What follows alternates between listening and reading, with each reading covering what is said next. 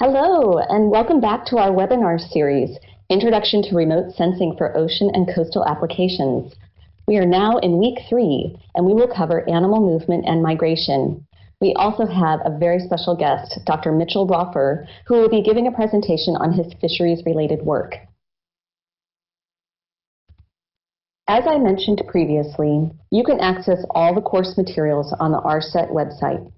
Each week, you will be able to find a PDF of the PowerPoint presentation in both English and Spanish. The Spanish translations will be available later. A link to view the recording of each week's webinar, and the PDF of each homework assignment and a link to the Google form for homework submission. Please note that in order to view the webinar recordings, you must register. This helps us to keep track of who is viewing them. Once you register, you will be automatically taken to view the recording. Just a reminder, my name is Sherry Palacios, and I am your instructor for this webinar series. My co-instructors are Amber McCollum and Cindy Schmidt. They are busy working behind the scenes developing materials, managing Adobe Connect, and communicating with you, our participants. Again, Amber will be your primary contact on chat today, so thank you, Amber. We so appreciate your enthusiasm for this webinar. Thanks for participating. So we'd like for you to recall from previous weeks the course objectives. They are to provide an overview of NASA Earth observation resources available for open ocean and coastal applications, including a basic understanding of remote sensing of aquatic systems, how to access and visualize NASA Earth science data, how to use NASA Earth science data, tools, and products for open ocean and coastal applied science issues, and to conduct live demonstrations of useful ocean and coastal applied science tools. This week, we will be discussing animal movement and migration. When we combine in situ data, remote sensing data, and ocean circulation and biogeochemistry models, we can gain so much more understanding about animals in the ocean, where they've been, and how their habitat may change in the future. I hope your main takeaway from today is an understanding of how remote sensing data can be used to unlock the mysteries of marine animals. This week, we will first review some of the important concepts from last week.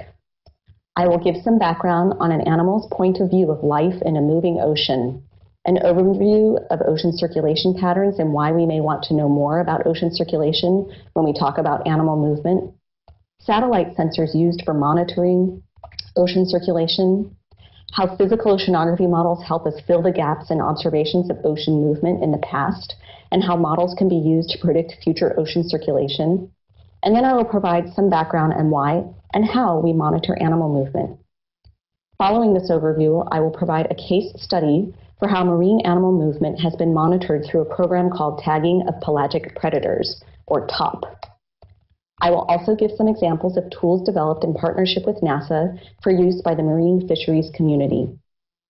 Following my presentation, we will have our very special guest, Dr. Mitchell Roffer, who will talk about his work on Roffer's Ocean Fishing Forecasting Service. After his presentation, we will return to the main presentation to wrap up, and then we will be open for questions. I'm really excited to have Dr. Roffer here today, and I think that you'll like what he has to say. So first, a review of some important concepts from last week.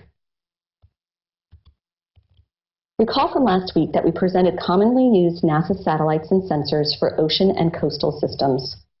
These next two slides provide a reference to the different satellites and sensors that are used for ocean color remote sensing. The Landsat series, including the Thematic Mapper, Enhanced Thematic Mapper, and Operational Land Imager, are used to observe water quality. These sensors provide high spatial resolution, which is particularly valuable in coastal systems where small-scale processes can dominate and are otherwise neglected by coarser resolution imagery. The Terra and Aqua satellites each host a moderate resolution imaging spectrometer, or MODIS, which senses both reflected visible radiance and emitted thermal energy. MODIS is used for land, ocean, and atmospheric applications and is used to infer several parameters or data products useful for understanding ocean biology, carbon dynamics, and circulation.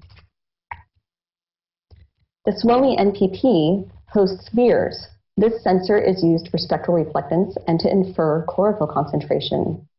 The ISS hosted HYCO, or the Hyperspectral Imager for the Coastal Ocean, for 5 years from 2009 to 2014. And finally, a satellite and sensor that is not yet launched but is under development is the Plankton Aerosols Clouds Ocean Ecosystems, or PACE. This proposed hyperspectral sensor is scheduled to launch sometime in 2022 or 2023. We talked about data processing level of the imagery you can obtain from the satellite sensors. These processing levels go from level 0, or the rawest form, to level 4, which can include model output and derived variables. Level 0 data requires the most skill and effort to process, and this is reduced as processing level goes up. So if you download level 2 MODIS data from one of the data portals I mentioned last week, it will require less work and skill than if you downloaded level 0 data. There is different demand for processing level depending on the user's needs. Working with lower level data and processing it through several levels oneself permits the user to apply customizations that are not possible when obtaining data already processed to a higher level. So how does a person go about finding and downloading satellite data? We talked about several ways to access satellite remote sensing data. On the course website, we provided links to these data portals. The document with these links is listed under Week 2. These data portals and web tools included NASA's Worldview, the NASA Ocean Color Web Level 1 and 2 browser and Level 3 browser, the NOAA Coast Watch tool, Giovanni, and the USGS Earth Explorer. For example, here is NASA's Ocean Color Web. This website provides a wealth of helpful information to becoming proficient at accessing, processing, and understanding ocean color satellite imagery. I encourage you to explore the data access capability offered by the Ocean Color Web so that you may obtain data in a format that suits your needs. The Ocean Color Web website also helps you to access the CDAS webpage. Recall from last week that CDAS was originally developed for the CWIS sensor and derives its name from the CWIS data analysis system, but now it supports most U.S. and international ocean color missions. It is a comprehensive image analysis package for the processing, display, analysis, and quality control of ocean color data. CDAS is well supported with online tutorials, help pages, an active user community in the Ocean Color Forum, and an attentive and friendly support team based at NASA Goddard. It is freely available through the link at the top of this page. So those are some of the major themes from last week. Again, I encourage you to look at that helpful links document listed under Week 2 on the course website. If you are interested in learning how to use ocean color remote sensing data, you now have access to the tools to do so. Now on to this week's topic, animal movement and migration. I would like to take a step back before we wade too far into the topic of animal movement. We as humans are so accustomed to living in a two-dimensional world that it can be difficult to overcome our biases. We are used to thinking of animal movement as occurring on the land surface. Like the wildebeest migration, it occurs in 2 dimensions across the surface of the land. Wolves migrating or moving in Alaska, they move in 2 dimensions in the territory. And the mountain lion cub will grow up to patrol its territory within a frame of reference of 2 dimensions. In the case of a bird, which we may consider living in 3 dimensions, while it's flying, it's in a 3-dimensional frame of reference as it's in the atmosphere. But as soon as it stops flying or gliding, it too will fall from the air as its density is greater than the medium in which it resides, and gravity will force it to the ground. In the aquatic environment, there is more than just the surface. Below the surface of the water is a 3-dimensional world in which the density of many of the organisms closely matches that of the water, and the frame of reference of these organisms is that they can move in 2 dimensions, horizontally, and in that 3rd dimension, or vertically. Density governs vertical movement. The density of the water of the organism and the mechanisms the organism has to travel between density layers are important in this 3-dimensional world. If you look at the image on the right, you will see that we as humans must go to great lengths to occupy this underwater world, and we're not particularly good at maintaining our density, or buoyancy in this case, while we're there. In this image, the person on the left seems to have mastered staying neutrally buoyant, and he's okay with the little hand signal there. But that person on the right, well, she's still just trying to figure out how to hold still. Aquatic creatures have evolved to life in 3 dimensions, and there are numerous strategies they use to survive, as this minke whale does here in the Great Barrier Reef.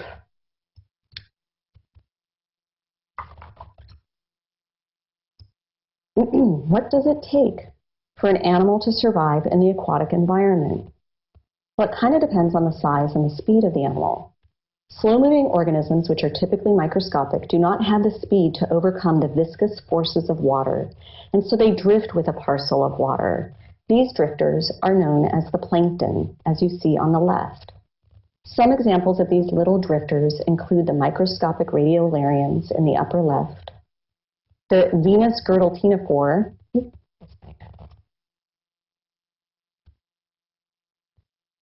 in the bottom left, the small crustacean known as a copepod up here in the upper right. These are also known as the insects of the sea. And while not microscopic, the egg yolk jelly in the lower right. Faster moving organisms, which are typically macroscopic, have the speed to overcome the viscous forces of water, and so they can propel themselves independently of the water current or movement. These are called nekton. Some examples include turtles, great white sharks, dugongs, and this vampire squid over here in the lower right. Why are some animals nekton and some plankton, or drifters? As I said previously, it has to do with size and speed. Slow-moving organisms, typically your microscopic ones, are slow-moving. The speed of their movement cannot overcome the stickiness or the viscosity of the water. This means they have a low Reynolds number. To them, the water is sticky. If you or I to be a plankter, we would experience moving through the world like we are moving through jelly. We would not get very far, and we would certainly not be able to move independently of the parcel of water where we reside. If you look at the plot on the right, you will see along the x-axis the Reynolds number and along the y-axis the speed of the organism. In the lower left, you have the plankton. Faster moving organisms can overcome the viscosity of the water and so can glide through the water. Fish, sharks, humans, turtles, whales, they all have higher Reynolds numbers and can swim independently of the current. Some animals live as plankton in their juvenile stage and then grow into nekton. And then there's the special case in the copepods. They have the ability to use jet propulsion when the need arises to either escape predators or seek prey. Normally they live as plankton, but when needed they do a little jump, flexing their back and propel themselves backwards. During this maneuver, they increase their Reynolds number and for a fleeting moment glide through the water as nekton. As you can see, the size and speed of an organism control how it moves through the water. Even though plankton are truly governed by the movement of the water, and the nekton can move independently of it, it is often observed that nekton follow the patterns of water flow because they are following their plankton prey. So it is important to understand why and how water moves as it does in the ocean. The ocean is a moving system. Large-scale ocean current patterns are the result of winds, pressure gradients, and the resulting flow deflected by Coriolis and the rotation of the Earth, also known as geostrophic currents.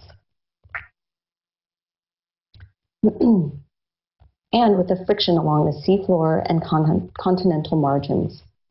Smaller scale ocean currents are also affected by some of these forces. If you look at the map on the right, you can see the large-scale surface ocean currents. You might be familiar with the fast-moving western boundary current known as the Gulf Stream along the eastern seaboard of the United States. Or its conceptual cousin, the Kuroshio, over here on the eastern part of Asia, or the Agulhas current for those of our participants who are from Africa. This one is a current that's along the southern African continent. These currents mark the western boundaries of some of the world's major ocean gyres. Currents in the ocean can act as superhighways or barriers to animal movement. Currents carry more than living things. They are also important for the transport of heat, salt, and momentum in the ocean. As you see here, the previously mentioned Agulhas current is an often overlooked source of very salty water into the South Atlantic. The current and the topography of the tip of Africa spins off rings into the Atlantic that later mix with the lower salinity water of the South Atlantic. This salty water helps to maintain the density structure of the water column. This image on the right shows model results of sea surface temperature to illustrate this phenomenon. Models for currents can be initialized with in situ measurements, such as with observations from the Argo Profiling Float Network, or from satellite observations of sea surface temperature or sea surface height. Which satellite sensors are used for understanding the moving ocean?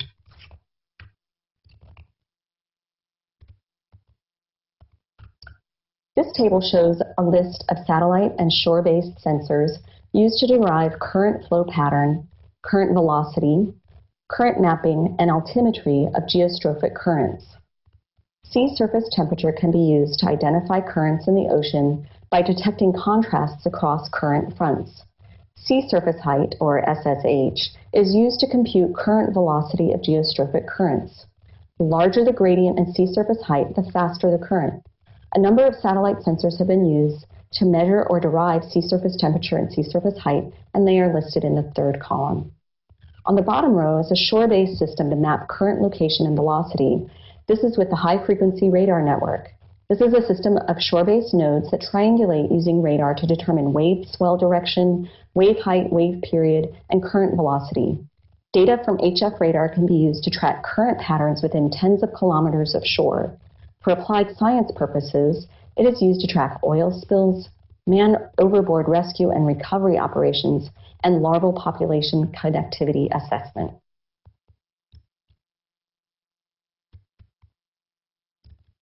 Observations of sea surface height can be sparse and just a snapshot of what is occurring at the ocean surface.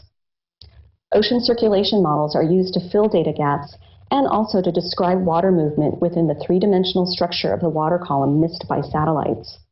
Models can estimate flow patterns in the past and can be used to forecast the future. These models can be combined with biological models to estimate how a changing climate may change patterns of life or patterns of carbon uptake and the cycling of nutrients in the ocean. Ocean circulation models are powerful tools in understanding the ocean system. The Regional Ocean Modeling System is one example of an ocean circulation model. ROMS is a free surface hydrostatic primitive equation model discretized with a terrain-following vertical coordinate system. It has been widely applied in many applications from whole planet scales down to the scales of estuaries. Forecasts include predictions of water temperature, ocean currents, salinity, and sea surface height. Now that you have an understanding of the reasons why we use models and the types of satellite data available for tracking animal movement, I'll give a brief overview of the types of in situ measurements we use to monitor animal movement. Spatial and temporal animal movement patterns are a central focus of animal ecology. Animal movement is driven by processes that act across multiple spatial and temporal scales and plays a major role in determining the fate of individuals, the structure and dynamics of populations, communities, and ecosystems, and the evolution and diversity of life. Researchers studying animal movement are usually trying to answer one or more of these fundamental questions. Why move? How to move? When and where to move? And what are the ecological and evolutionary consequences of movement? Data about animal movements are a key component of management and conservation actions. As terrestrial-based organisms, we may be biased in thinking of animal movement in two dimensions along the surface of land, such as the wildebeest migration mentioned earlier, this wolf moving in Alaska, or this mountain lion as it grows up and patrols its territory in Oregon in the US. Tracking these sorts of animals is challenging, but often obtaining the data from the tags is relatively straightforward from the land-based or satellite telemetry for uplinks of the data. As mentioned previously, the ocean is a three-dimensional world, and we need to reconsider our two-dimensional bias. These organisms move horizontally and vertically, and episodically or possibly never reach the surface where the data from the tag can be relayed to the satellite. As a result, monitoring the movement of marine animals comes with even more challenges. A lot of progress has been made in the last 25 years in tracking marine organisms. Those intrepid scientists who study animal movement have developed methods to apply tags and obtain data. These images on the right show some examples of animal tagging that has occurred as a part of the TOP program. At the very top, we see a boat carefully approaching a blue whale to insert a barbed tag into the top of the whale and its blubber. A crossbow is used to launch this arrow-like barb into the whale. On the far right is a northern elephant seal with its telemetry tag attached with glue to its head. This animal will eventually molt and shed this tag, but for a period of about a year, the tag will send information to a satellite. At bottom is a blue marlin with a tag just below its dorsal fin, and on the bottom right is a whale shark from New Zealand with the scientists swimming after it, getting ready to attach the tag. Tagging of marine animals provides valuable information about where they are located and when. Also, the sensors collect information about temperature, salinity, and even chlorophyll concentration in the environment. Unlike an Argo float mentioned previously, these tags provide information about what types of conditions these animals prefer. So what are some of the types of tags that are used? As you see here in the imagery at the top, we have an example of a telemetry tag glued to the top of the head of a Weddell Sea. This type of tag can relay back and forth to the satellite, and it collects information such as time, location, speed, depth, temperature, and salinity. Archival tags are for typically those animals that do not come to the surface, like the air breathers, as in the example with the seal. And these instead tend to be more compact because they don't contain all of the telemetry electronics. And these are inserted into the animal, as you can see here in the bottom image with the Pacific bluefin tuna. In the center image is Dr. Barbara Block, who is the PI of the tagging of the Pacific pelagics. These collect time, depth, internal and external temperature, and ambient light. Upon commercial harvest, the tag has instructions on the side for the fisher to send the tag back to the researchers for a reward. As mentioned previously, animal tagging data are often used in conjunction with satellite remote sensing data in order to understand why animal movement patterns may be the way they are. The approach of combining tag and satellite data has really helped to leverage the value of either one of them. We can now understand where animals are and give explanations as to what environmental factors may be controlling their movement. This information is extremely valuable for fisheries management, international law, and in describing past conditions. What about forecasting the movement of animals? This is where the power of physical models comes into play. As we touched on earlier, the movement of the ocean can be modeled using first principles of physics. The movement of heat, salt, and material contained with the water can be described with physical models. These physical models can be combined with atmospheric and terrestrial models to describe the general circulation of the globe, which gives us insight into global climate and how it may change in the future. Physical ocean models can help to inform us of the location of the plankton and nekton of the ocean. While the plankton are at the mercy of the ocean currents, the nekton are less so, though they may follow the currents as they follow their prey. Ocean circulation models coupled or combined with remote sensing data and in situ data can be used to forecast how environmental conditions may change in the future, and as a result, we can use that information to predict how animal movement patterns may also change with a changing climate. We will use a case study to examine how in situ data, satellite remote sensing data, and models were used to address the question, how will pelagic predator habitats shift with climate change? This work is described in Hazen et al. 2012 and uses data from TOP. The study uses input from tagged predators of the northeastern Pacific, and the remote sensing data are listed here: chlorophyll A, sea surface temperature, sea surface height, wind stress, and bathymetry. Some of the species studied are shown on the right and include the sooty shearwater, the Laysan albatross shown with its chick, and the mako shark. It used a general circulation model known as the Earth System Model, which includes both an ocean circulation and biogeochemical model. The output was maps of species habitat by season in the year 2100. The study compared present-day species habitat to predicted habitat range to see how climate change may influence these pelagic predator species and how they're distributed in the Northeast Pacific in the future. The tag information was provided through the TOP program. This is an international program to curate tracking data and oceanographic data to observe marine megafauna. One goal of this program is to understand factors influencing animal behavior in the open ocean and to use sensor data in other studies related to climate change and ocean ecosystems. I encourage you to check out the link at the top. Some examples of species used in the study included the northern elephant seal, the Laysan albatross, and the great white shark shown here on the bottom right. In the top right, you see a great white shark tagging operations off of this small boat near San Francisco, California. I think the sharks are almost the same size as the boat. The study also includes the sooty shearwater, mako shark, blue shark, and others. Based on the tag data, the researchers observed that there are two biological hotspots in the northeastern Pacific. These are regions where many species aggregate. One is located offshore of San Francisco, California, in the California Current, an eastern boundary zone. The other is located farther offshore and to the north and is named the Transition Zone. These hotspots are by no means permanently fixed. The researchers found that if they shifted in location by season. These seasonal shifts were due to changing winds and temperature. The study authors hypothesized that if seasonal variation in temperature and winds could shift these habitat ranges, then how might rising temperatures and intensified winds in this region, as predicted under climate change scenarios, affect the location and density of habitat? To do their work, to address it, how it may change in the future, they use tagging data, and they also use remote sensing data and a general circulation model known as the Earth System Model.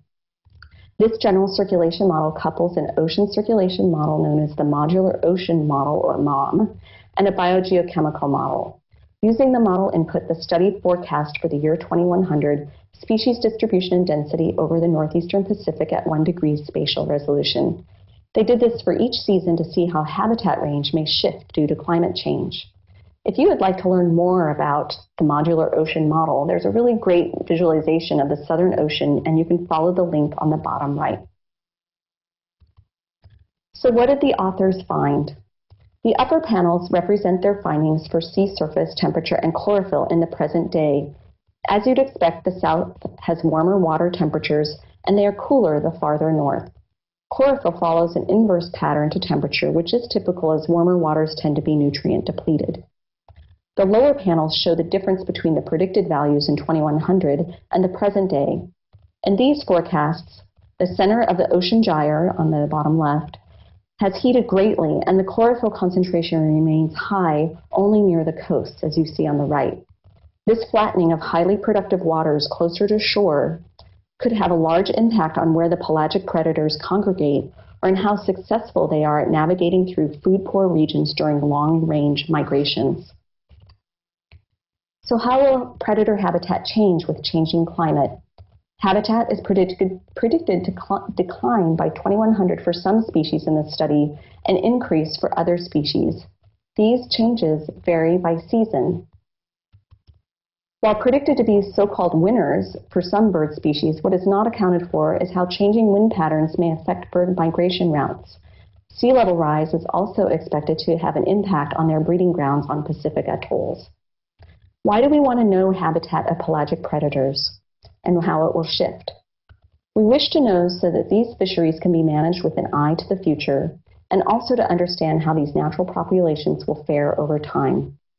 This research study provided an excellent example of how to address a research question with in situ data, remote sensing data, and models. Its results can be used to further address applied science questions, such as how will fishing habitat be altered due to climate change? The answers to these types of questions can then inform policymakers and resource managers. A number of researchers have taken this type of research, like the Hazen article, a step further to develop web tools to be used in near real time by the user community. Their users include resource managers, fishers, and other scientists. Many of the tools highlighted here are the result of NASA-funded applied science research projects. The first tool is the NOAA Whale Watch tool, which has been implemented for the west coast of the U.S. Whales are often at risk from human encounters. These may include ship strikes, entanglement with fishing gear, and loud underwater sounds. The goal of this tool is to reduce those human impacts by providing near real-time information on whale location to mariners, fishers, and others who may have an impact on the animals. The tool uses an ecosystem forecasting method that incorporates historical knowledge of whale migration under varying seasons and environmental conditions. in situ information from tagged whales, and remote sensing and model estimates for the probability of encountering a whale. You can see here these maps estimating the likelihood of occurrence of a blue whale along the west coast for the month of June 2016. Another tool that is available for resource managers is the Pelagic Habitat Analysis module. It is a set of software tools designed to assist fisheries managers, scientists, and researchers to examine and predict the habitat for pelagic ocean biota utilizing presence and absence data or abundance data for the biota combined with environmental data sets such as satellite imagery, bathymetry, survey cruises, and ocean circulation models. It is freely available. A third ecosystem forecasting tool is NOAA's Turtle Watch.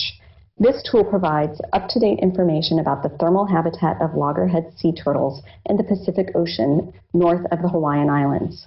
It was created to reduce bycatch of turtles by Hawaii-based long-line fishing vessels. It predicts waters preferred by these turtles based on sea surface temperature and ocean current conditions.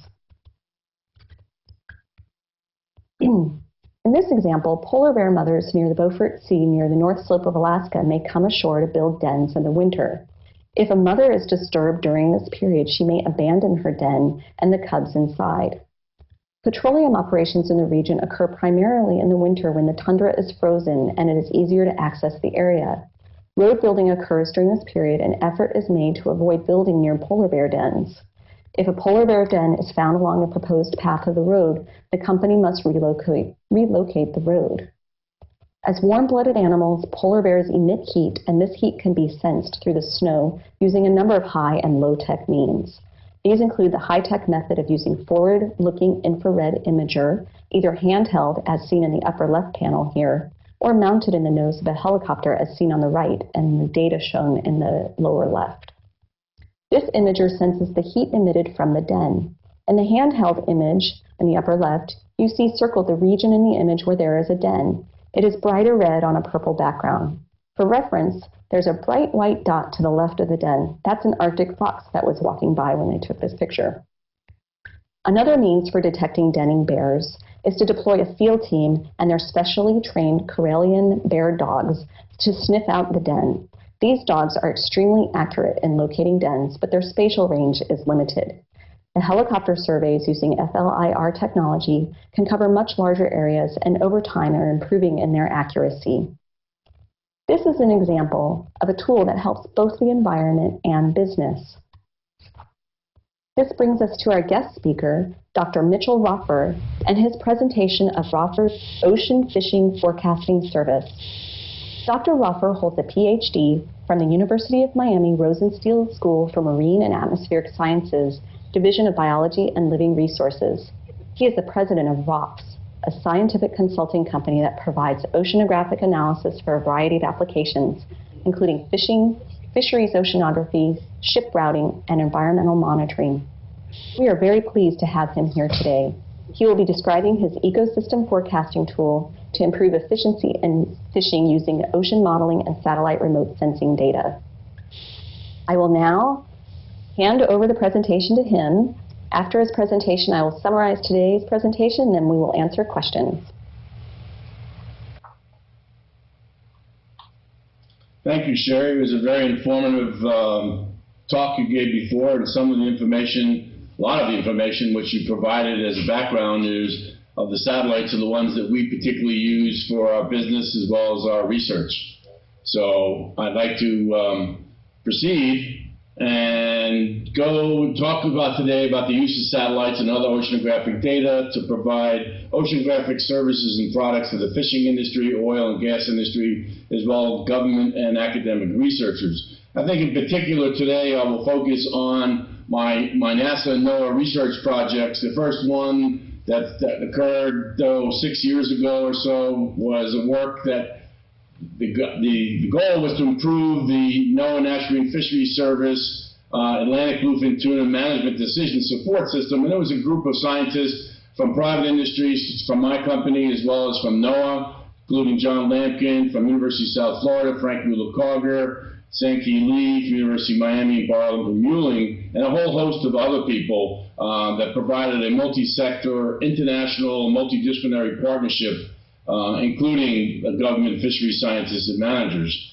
The project that we're finishing up now, we leveraged that project to a newer one that we're looking at the management and conservation of Atlantic bluefin tuna again, as well as other highly migratory fish species in the Gulf of Mexico, such as the marlins and other tunas in the Gulf of Mexico, and swordfish. And this is underneath the climate change scenario. So we're looking at regional climate change and habitat models, and this is some of the work that I will review today. Some of the same people that were involved, including John Lampkin, Mueller Carter, Barbara Muelling, Sankey Lee, etc., are listed here, as well as other collaborators from NOAA, from Spain, and Mexico. And the list is growing because the project was very successful. The research focuses on enhancing the science from management. This is a NASA applications interdisciplinary science project. So we're enhancing the science for bluefin tuna, highly migratory species, primarily in the Gulf of Mexico and the surrounding waters. But you'll see when we started the project and after we realized that we really had to look at a much larger area. So when we looked at the climate domain, which is on the bottom right-hand side of the screen, it is approximately nearly the North Atlantic Ocean we're using for the climate. So we're looking at thousands of kilometers there, and we're going down and using larvae data, fish larvae data. And on the left side, you'll see a picture of a bluefin tuna larvae at 6 millimeters. So it's primarily, we use a lot of satellite in situ data. The satellite data we use is particularly the infrared satellites for sea surface temperature, as well as the ocean color satellites. We did use the altimeters. We are using 30 years of NOAA, National Fisheries Service larvae cruise data, as well as commercial longline data. You look there, you'll see a picture of a giant bluefin tuna, over 500 kilograms. That was caught several years ago up in Massachusetts.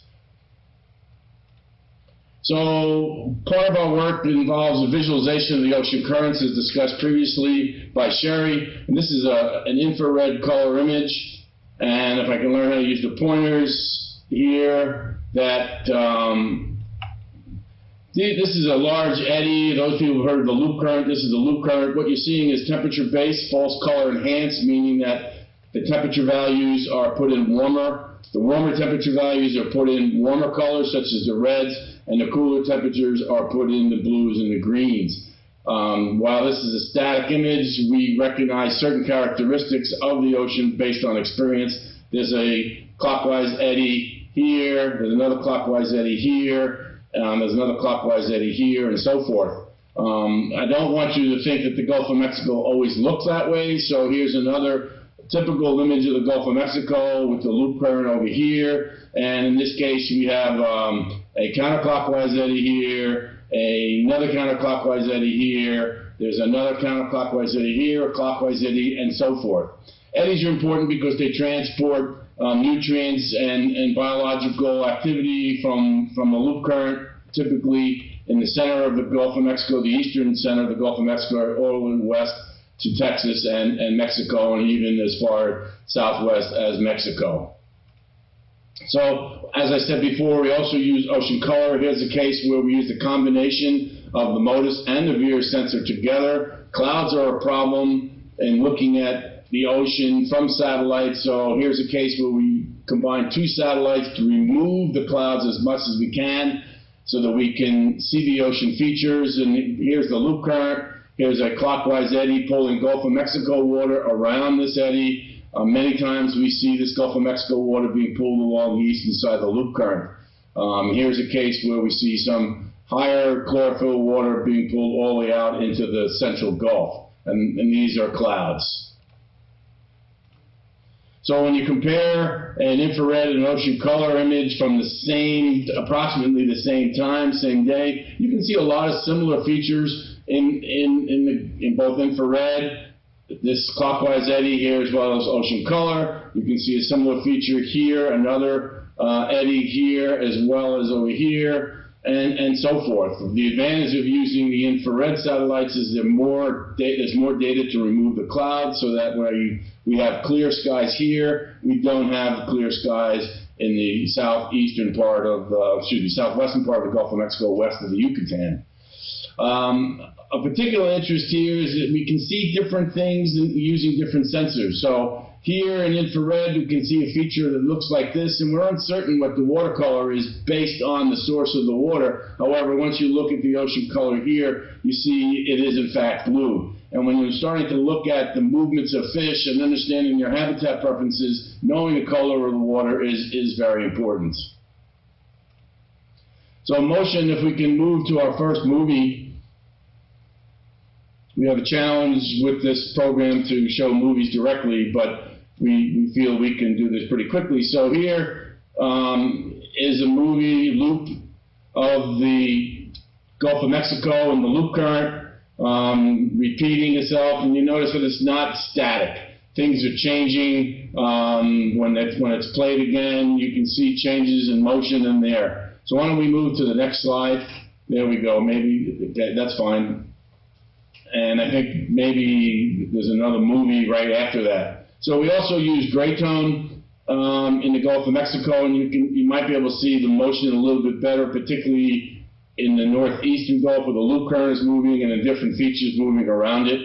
If you ever get a chance or care to get a copy of these videos, I think you can get them from the class, or you can email me, and I'll be happy to send you some of these videos. So let's go to the next slide, I think, back to the presentation.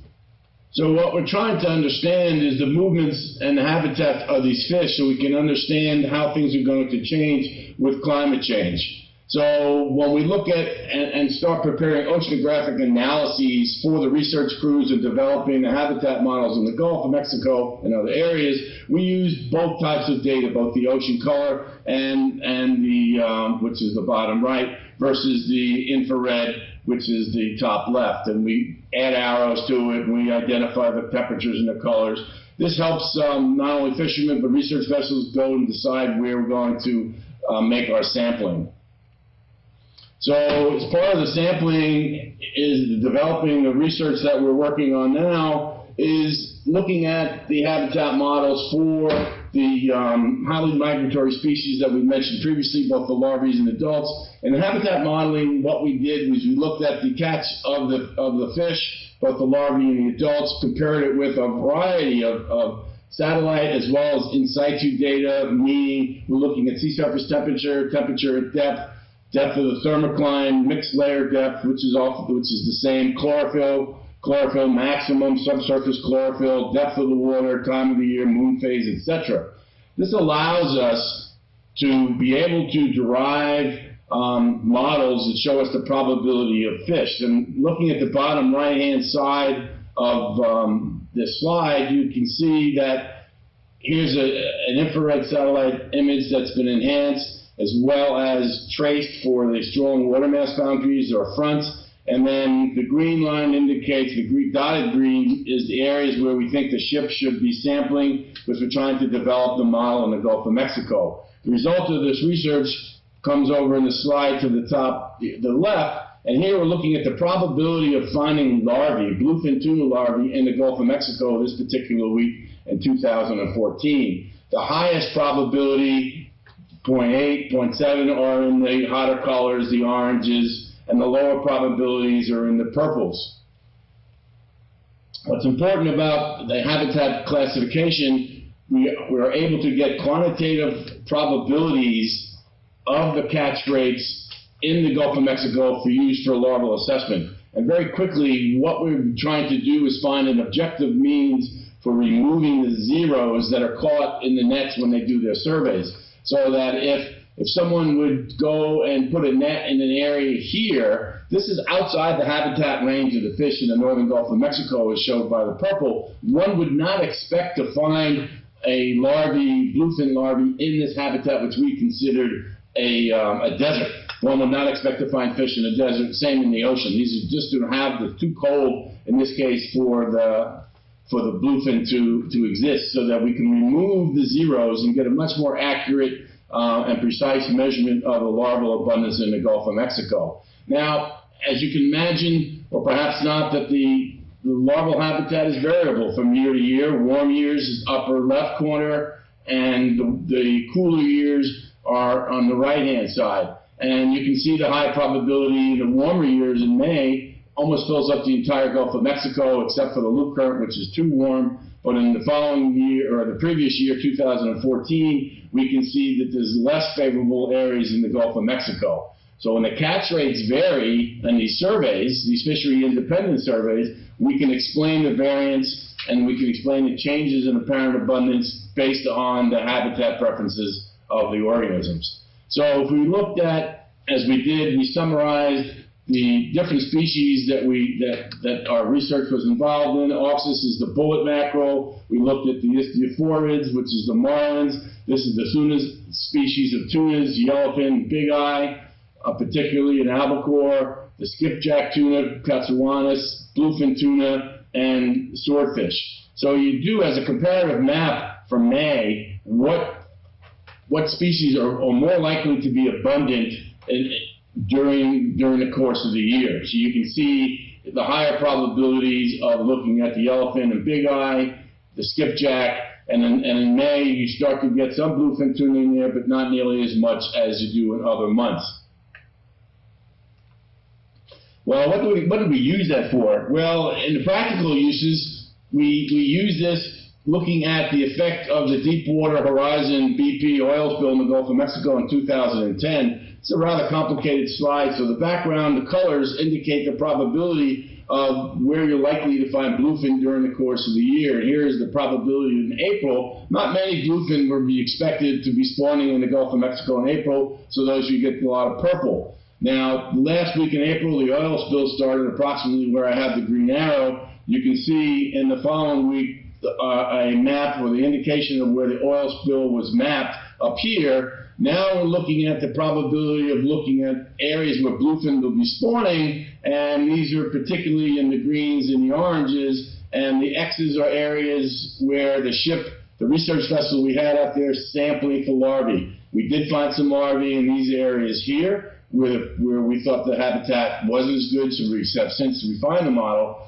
But more importantly, as the spill goes on, we look here, now we have an extensive spill that you see in these shades of gray, and you'll notice that they're occupying a good percentage of the north central Gulf of Mexico. But if you look at the orange, you'll see those are the areas where bluefin tuna are likely to occur. So if you overlap where the oil spill were and where larvae were caught, based on our larval survey, and the numbers are given on the right-hand side, you see that a certain portion of the population during the second week of May was affected by the oil spill. However, when you start going out to the third week of May, then you see that the larvae are way out here and not affected by the oil.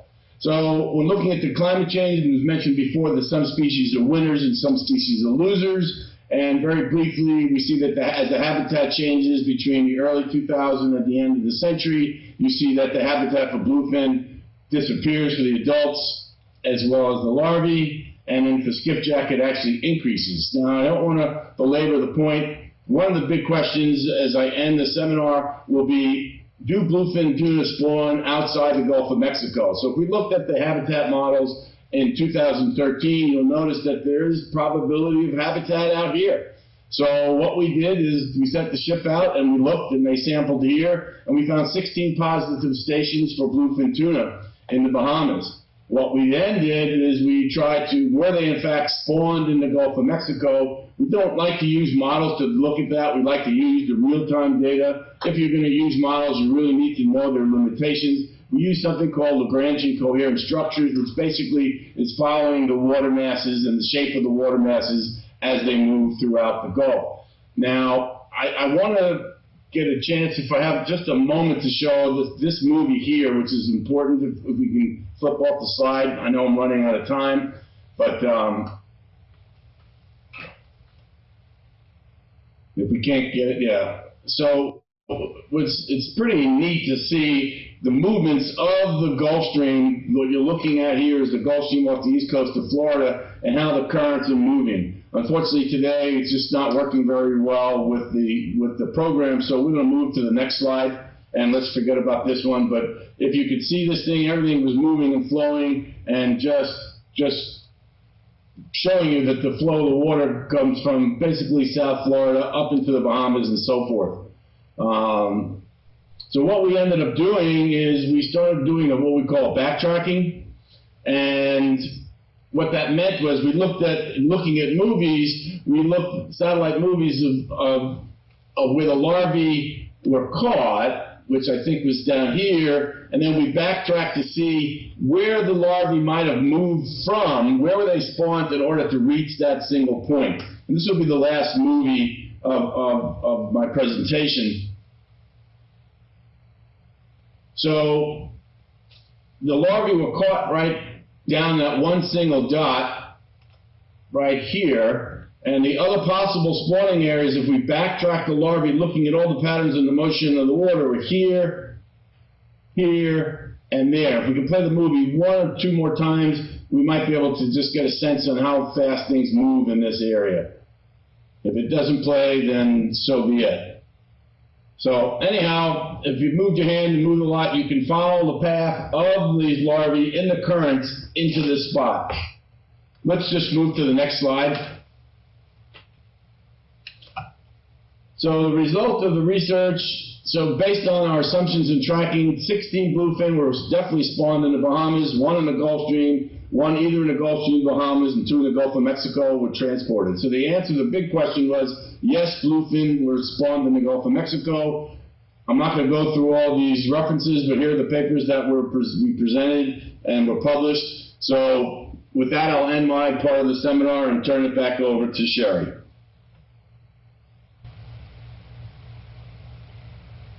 Thank you, Mitch, or excuse me, Dr. Roffer, for your presentation. I find your work really fascinating, so I really appreciate you coming and talking to our participants. In a couple of minutes, we'll start answering questions, but I just want to do just a quick review of what we talked about today. Let's see. All right, we reviewed concepts from last week. I gave a background on movement in the ocean, satellite sensors used to measure sea surface height and temperature to use in mapping currents and estimating velocity.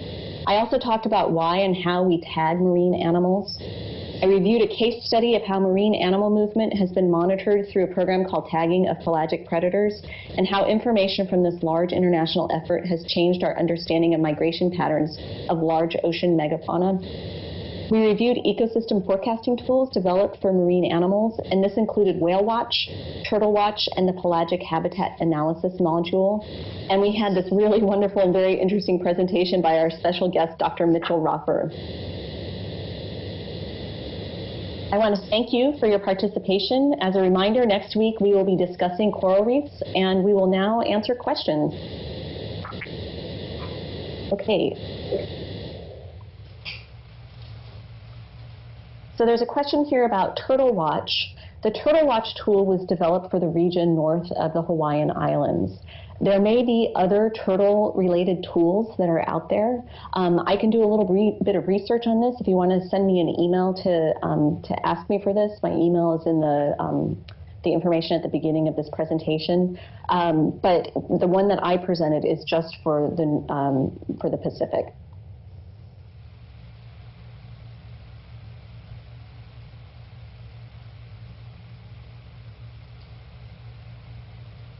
So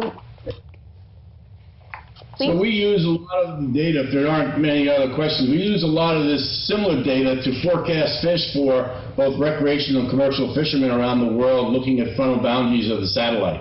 And we look at it at the frontal boundaries. These are the places where you see large changes in temperature and color, and this due to the convergence of the waters, they concentrate plankton and then smaller fish than larger fish.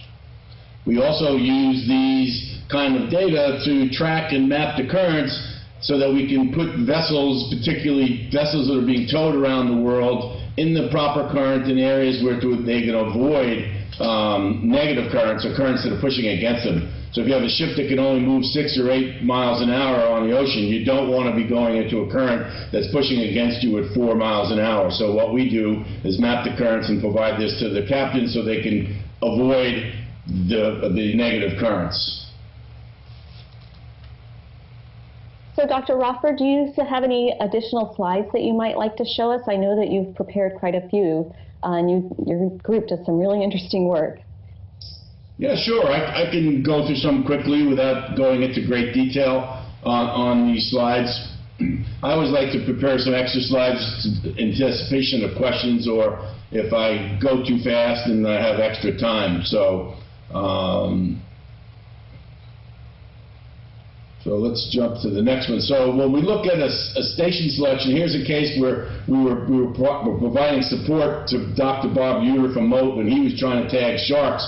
We're looking at the loop current here, and then based on the changes, in fact, this was from the movie I showed before, that the eddy is turning in a clockwise direction, and the water's changing and moving, but we wanted to put stations here, here, here, so he could try to sample as much of the different water column and different water masses where he could to find sharks to tag and do some basic biology on them. As I said just very quickly, looking at the oil and gas industry, when you're moving platforms across the ocean for repair or installation, you want to avoid these very strong currents. So we provide this information in oceanographic type charts. Here's one off of the northeast coast of South America, Venezuela, where we show the arrows indicate the flow of the water. We provide temperatures, indication of an eddy. A particular client was drilling, I think, over here somewhere,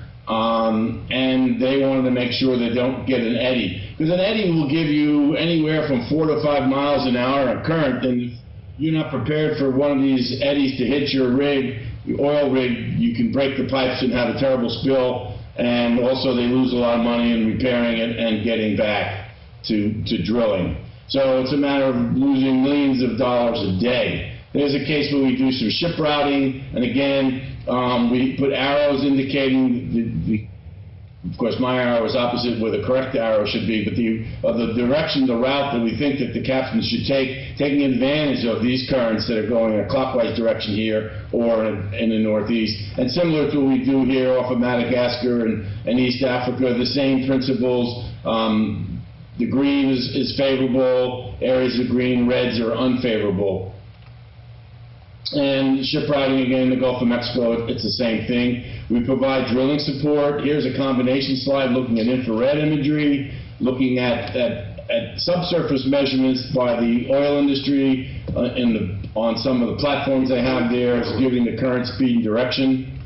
And again, it's all about detail. So here's a case where someone was not paying attention to details, and the platform, which is worth, I don't even know, billions of dollars, sank on installation.